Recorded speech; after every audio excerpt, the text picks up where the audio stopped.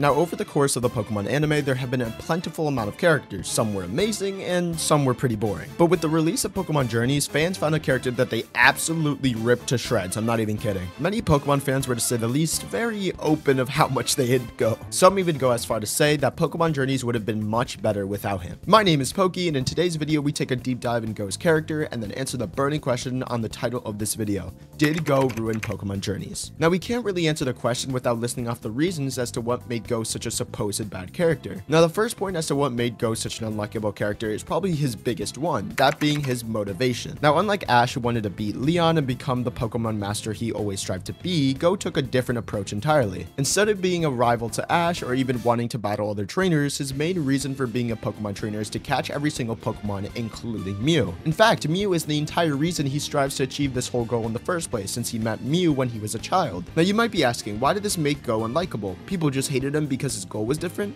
Well, no, the reason is actually a lot more simple than that. To put it simply, the reason people hated Go's motivation isn't because it wasn't to be a powerful trainer, but rather the motivation itself is incredibly simplistic. And I mean, I can't blame people for thinking that way. Listen to this. Why would a simple-minded goal such as catching every Pokemon be fun to watch if that's exactly what Ash and his friends do in every single Pokemon series? There's a reason why Pokemon's slogan is called "Gotta catch them all." Catching every Pokemon is something that we see in every single Pokemon series. Go's goal to catch every Pokemon doesn't feel fun because it's nothing new. Even when he encountered Mew, he didn't even catch it, which was the entire purpose of his journey as a Pokemon trainer in the first place. And this sucks even more since we're most definitely not going to see Go in the anime ever again, if not for at least 3 years. So fans were annoyed to find out that not only his goal was incredibly weak, but he didn't even catch the Pokemon he was striving to catch from the start. He didn't even manage to catch any crazy cool legendaries other than Suicune either. He did catch Eternatus, but even that wasn't too shocking since Ash didn't even want the Pokemon and it was enclosed by the professor for safekeeping. So he had all those cool Pokemon that he couldn't even use. And don't say things like, oh, but there's so many legendaries, he'd be too broken if he caught them all, right? Red caught every single Pokemon in the Kanto region, including the legendaries within the Kanto region, that includes Mewtwo. But he obviously can't catch legendaries like Zygarde or Necrozma because that would disrupt the balance. That's my point. His goal was flawed from the start. He was basically reduced to a cheap collectionist, which made fans' anger over the character start to grow. Which brings us to our second point, which is probably the most controversial point in this entire video. The second reason why fans hated Go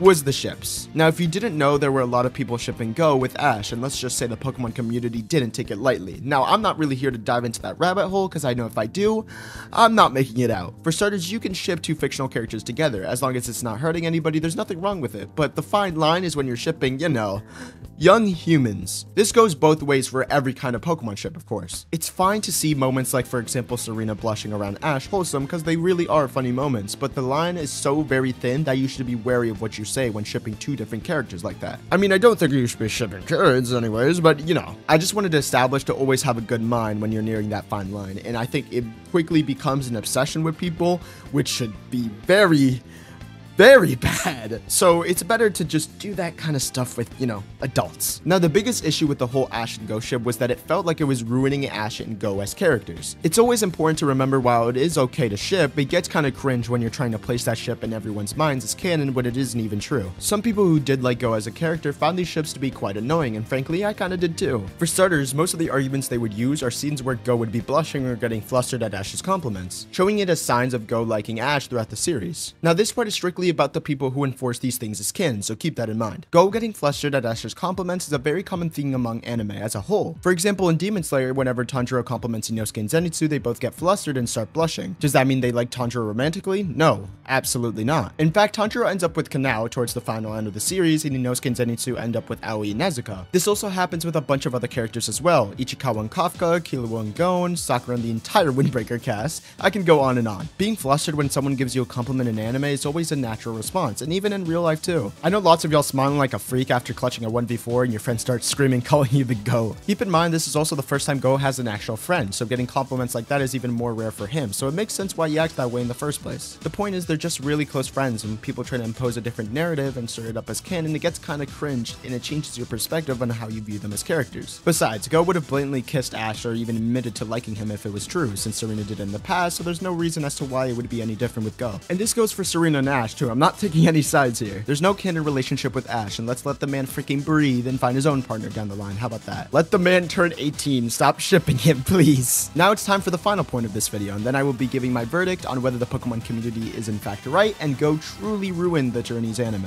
With my final point being Go's existence itself. Now, I'm not saying this in a bad way, even though it's probably going to sound that way. The issue is Go himself, and I know that sounds odd, so let me explain. You see, Journeys only focuses on two characters, that is Ash and Go, rather than having an entire group like other anime. The issue with this format is that because there's only two, you have to kind of split the amount of screen time more evenly between the two characters. Why is this an issue, you might ask? Well, that's because this series was Ash's final one. Normally, this format wouldn't be an issue, but the problem was that one of the two characters already existed for 15 plus years and is our MC. So sharing that MC role is just insane when we aren't even going to see Go post Journeys anyway. Having Go exist in Journeys isn't an issue. The issue is having him be an MC. Go would have been fine as a character if he just existed purely as a side character like Chloe. So the fact that they took him as an MC and basically gave him a half-baked storyline and take 50% of Ash's screen time is kinda crazy. I know it's not 50%, but you know what I'm trying to say. So why build an entire new MC for him to only appear for one series while our actual MC has to split his time with us before his own character reaches its conclusion? This isn't even Go's fault, it's just a poor decision from the writers. We could have had a much better conclusion for Ash if the story was focused on him from the start. We were already seeing familiar faces from other regions anyways, and half of the series was Ash talking to old friends, so it's not like it would feel boring since Ash is still surrounded by other characters. So because they split the two characters into two different arcs when we established that Go's arc is already plain and simplistic, and not only that, but he didn't even accomplish his goal at all, half of the story is just meh, while the other half feels good, but could have been so much more if we just had more time. So to end off the video and to finally answer this question once and for all, did Go ruin Pokemon Journeys? And my answer is